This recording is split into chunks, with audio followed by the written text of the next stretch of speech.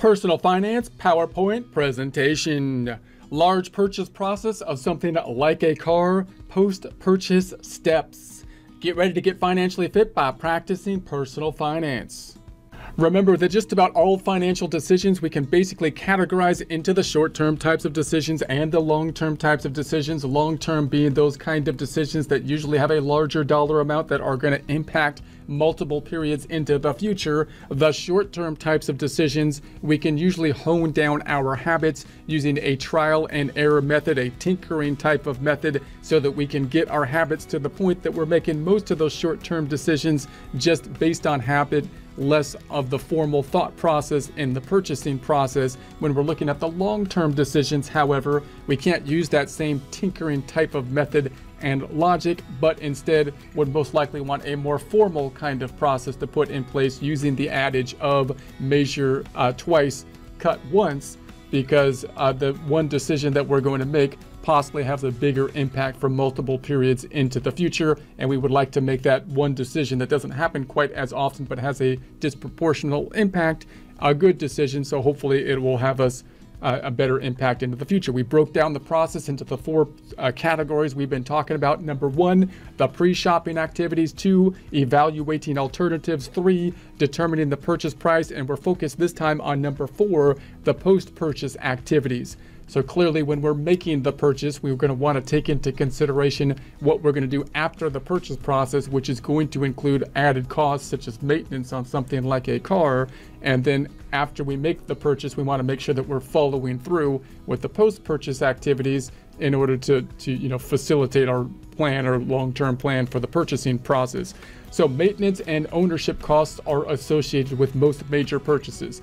So whenever we make a major purchase, clearly a car, we're going to have maintenance that's going to happen going forward. We want to take that into consideration. Appliances and things like that may have maintenance involved with them as well, which we want to make sure that we're taking into consideration. If we're getting more complex type of machinery that needs more complex kind of maintenance, are we capable and willing to pay and do that more complex maintenance? Proper operational yields, improved performance, and fewer repairs. So clearly if we take care of whatever we have, like a car, then it'll typically last longer.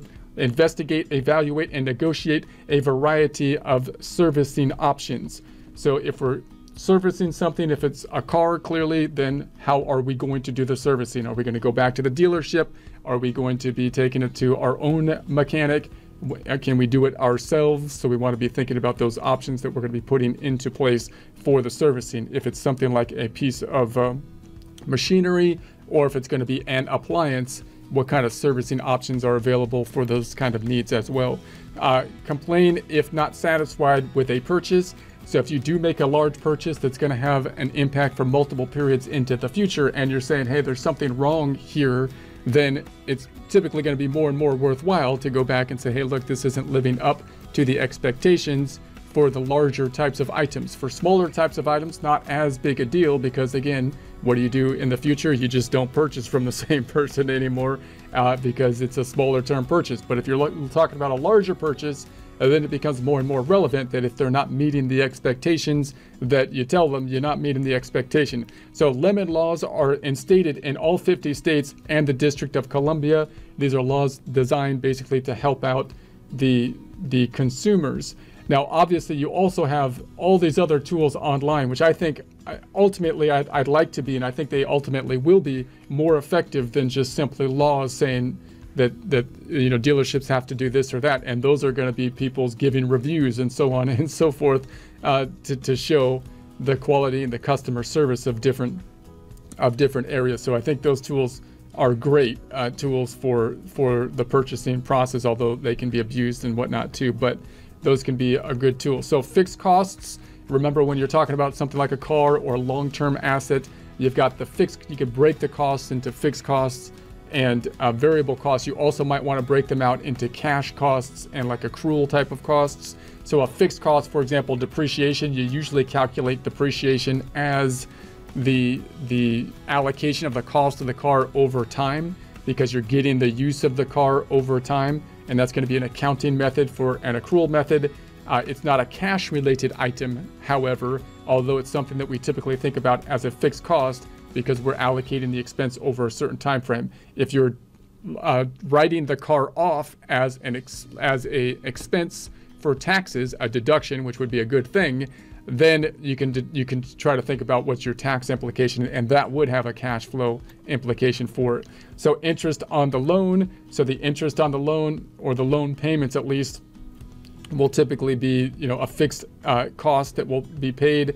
The insurance is typically going to be a fixed type of cost, meaning no matter how much you drive the car, you're going to have the fixed cost of insurance, so you can kind of calculate that and predict what's going to happen with it going forward pretty easily. License, registration, and taxes, these are also kind of fixed costs. And this concept between fixed costs and variable costs, really useful concept when we're trying to think about, you know, how much it costs something is going to be going forward. If we already made the purchase of the car, in this case, we got the fixed costs here, and then we also have the costs that are still going to be variable depending on the usage of the car.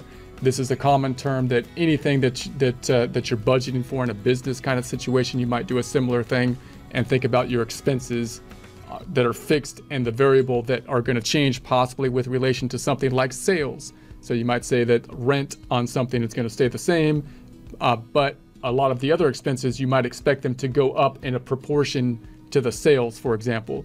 If you can determine that, we'll work some problems based on the fixed and variable costs with relation to a car, then that helps you to make projections into the future a lot more easily. So things that are variable costs, gas and oil. So even if once you purchase the car, you're still going to have costs clearly with regards to gas and oil, and those costs will vary with regards to how much you use the car. Increase in mileage will typically increase in costs for gas and oil. So when you're budgeting, you can break your costs between variable and fixed to help you get a more accurate cost. Tires will have that variable nature to them, and then the maintenance and repairs will have a variable nature. Parking tools, for example, may have a variable nature as well. Again, we'll go through a practice problem so you can see how that can kind of practically apply out. Motor vehicle maintenance is something that clearly you're going to have to take into consideration going forward.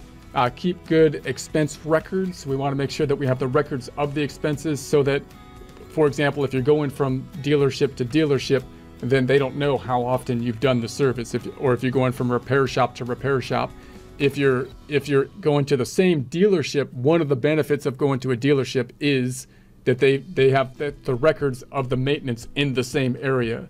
That's pretty nice.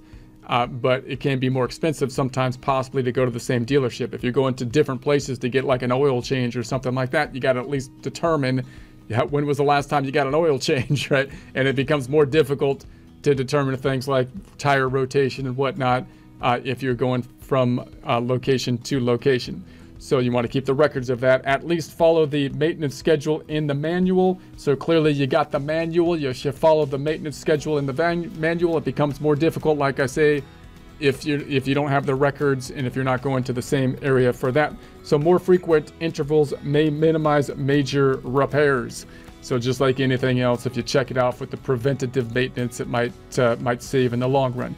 Vehicle servicing options, car dealers. So you might go to the car dealership for the servicing options. Sometimes it might be more expensive or maybe not. And but it can be nice to go to have all the information at that one place. You also want to consider the garages that you're going to. Do they have the capacity to do all the maintenance that you need? Or do you have to go to different places to, say, do an oil change versus a tire rotation or something like that, which again makes it more difficult because now you've got to determine what's been done and what hasn't been done from multiple different places and keep track of the mileage. So service stations, independent auto repair shops, you got the mass merchandise retailers like Sears and Walmart, specialty shops such as oil lube, muffler, transmission, and tire shops. So car maintenance, obviously you got a couple things that you got to do. You got the oil changes, check fluids like brake, power steering, and transmission. Anytime you go into a shop, these are the things that you would expect you expect they possibly are going to comment on.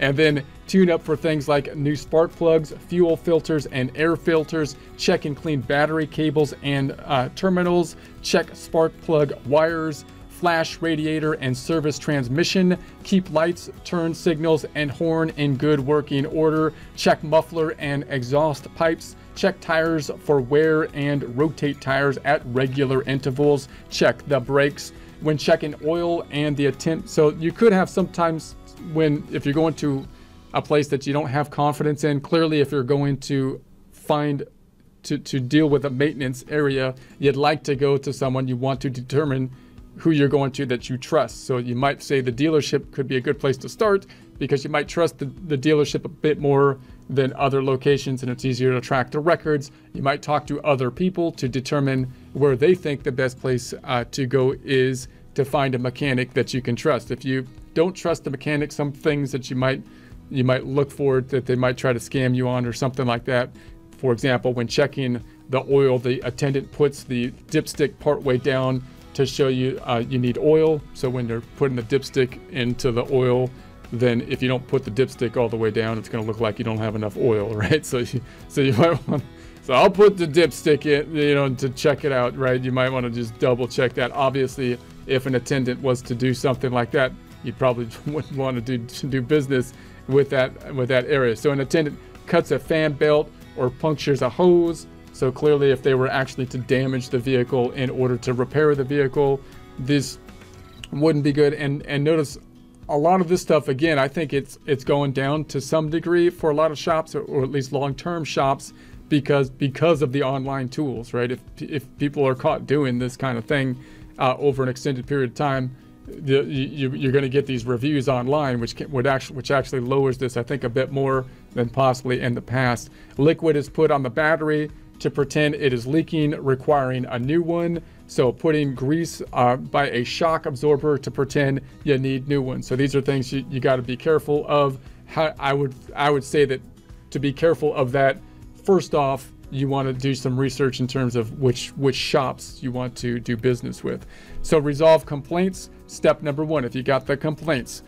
Calm, rational, goal-oriented, gather, then emotional-oriented approach. So when you're complaining about something, if there's an issue with something, you don't want to have an emotional complaint about it and just get upset. Although that's kind of the tendency that clearly is, you can understand how that response would happen. But what you would like to do is say, what do I want as a reaction to this? What do I want them to do for me in relation to this complaint? And then take a rational approach so that you can gear your argument to what you would like for the accommodation of the complaints. In other words, whatever has been done that is wrong, whatever service was not up to par has already been done. And so what you want to do now is say, what would be accommodating to me? What do I want them to do at this point in time? And then orient your complaint in alignment with that, instead of just basically not knowing what you want from them at this point in time and just being upset, and because you're not going to be, there's nothing they can do at that point. You're not going to be able to solve anything in that case. So 2, check for content option on the company website, or use an email or possibly a letter when appropriate. So sometimes it can actually be hard to contact people these days, but they should have the information on the website and at least have an email or some capacity to contact them. Number 3, the Better Business Bureau, the BBB, provides pre-purchase information. You can file a complaint with them, so you can talk to the Better Bureau. You can, and that's a way you can have some leverage as a customer. You also have leverage as a customer by all these online review tools and whatnot that could give you some leverage when negotiating if you feel that you've been wronged in a particular situation. You also just want to consider how important the situation is to you as well. Of course, if you're talking about a maintenance kind of situation where it's a short-term decision, maybe you can just change where you're doing business when you're talking about those short-term kind of things. If it's a long-term type of decision, like a big purchase that was made, then of course that's going to have a larger impact. So you want to gauge your reaction, what action you're going to be taking to how large the thing is of an influence on you. So arbitration decision is binding. State Consumer Protection Office or agency. Number 4, you can possibly then take legal action. Remember that taking legal action is probably something that you always want to have available to you. We in the U.S., we always want to be able to sue someone if we need to sue someone, right? But it's probably not the first step you want to be taking. It's not the first place you want to go, because the time and effort of suing someone, even if you win, is a cumbersome process, to say the least. So you would typically like to resolve the issue by going through the series of steps. I would first think of how much impact does this particular thing have on me, and then go through what do I want in a response to this? What would I like them to do to remedy the situation? And then go through the leverage steps that you might have through the negotiation, including the Better Business Bureau, the online sites, and so on, that you can give comments and whatnot with. And then clearly legal action is something that's also always available to you as well, but probably not the first go-to.